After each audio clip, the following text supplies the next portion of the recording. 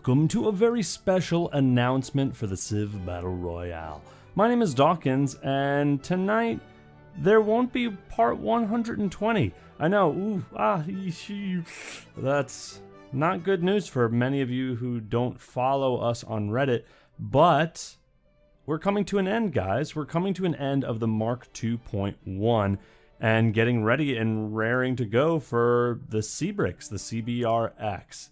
If you are not familiar with what's going on in Reddit, we have been approaching, again, the endgame, where turns are turning out to be about 80 hours in length per part. So Rian Monteris, who has been recording the game, is out of slides right now.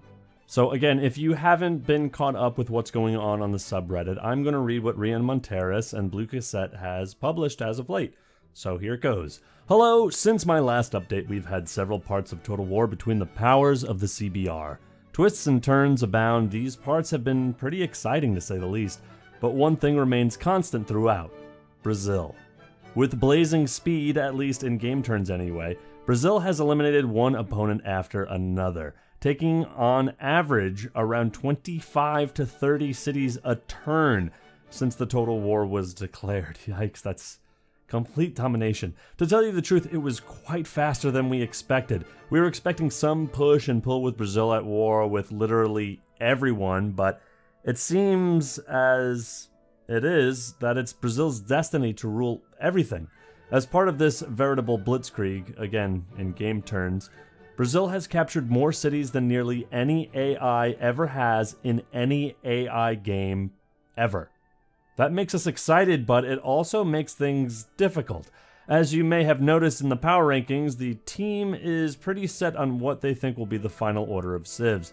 There is really only one question, and that is whether Korea or Vietnam will die first. So for part 120, as I had announced at the point where Total War was declared, we planned for eventually going to bi-weekly parts as the part backlog eroded and turns became ever longer. However, the speed at which Brazil has conquered things has made it so the last few parts, which would release over the course of a couple of months this summer, would mostly be a snooze fest of waiting on Brazil to capture the final capitals.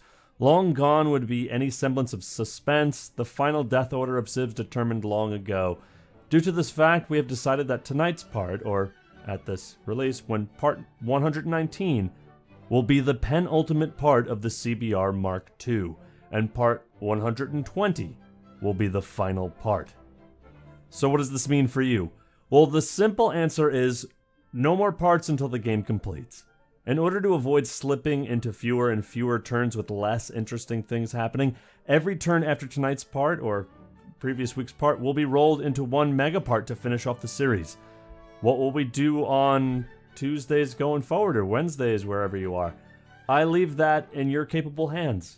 We are thinking of returning the weekly update, possibly on a bi-weekly schedule, and maybe with some neat recap content on the off weeks, but we're really leaving that up to you as to what you want.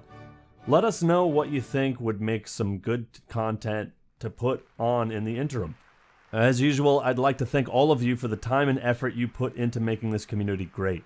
I'm proud to be part of this, and I hope you guys stay hyped both for part 120 and for Cbrix, which will be coming, I guess, sooner than we think. It's starting to get rare and ready to go.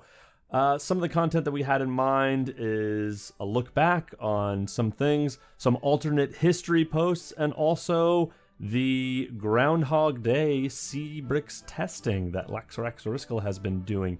There's a bunch of stuff that we have in the works, but if there's something you have in mind that you want to see, either before the release of Cbrix or as a post-mortem for the CBR Mark 2.1, let us know. Write down in the comments below, and we'll get back to you. For this week and for this time being, I want to wish everybody a happy summer. I guess, is it fall now? Or the winter in the southern hemisphere? My name is Dawkinzz, and we'll see you next time.